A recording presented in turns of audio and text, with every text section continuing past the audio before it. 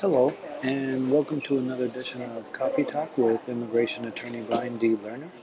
In this particular video, I'd like to talk about fourth preference petitions, specifically from Philippines, Mexico, China. That is when you have a U.S. citizen brother or sister who sends you off a petition, and you wait for the visa number to become current, and you come into the United States as a lawful permanent resident. Now, many times you file the what's called the I-130, and within a year, maybe even less, you get an approval.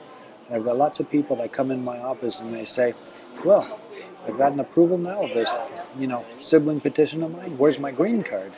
But what they don't realize is the approval is just showing that you've sufficiently shown that you're the sibling, that the sibling's a U.S. citizen, and that the relationship exists.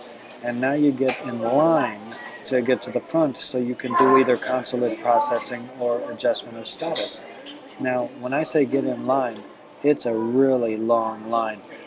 The longest wait will be from the Philippines, fourth preference. It's actually about 25 years now, which means that even if you apply for it now and it's approved tomorrow, and you get in that line, it's going to be a quarter of a century before you're up to the front of the line and able to adjust status. So, or consulate process. So, best thing to do, find an employer and come in on a perm.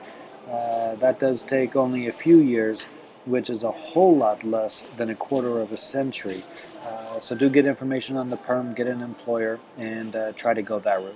Okay, more in the coming videos.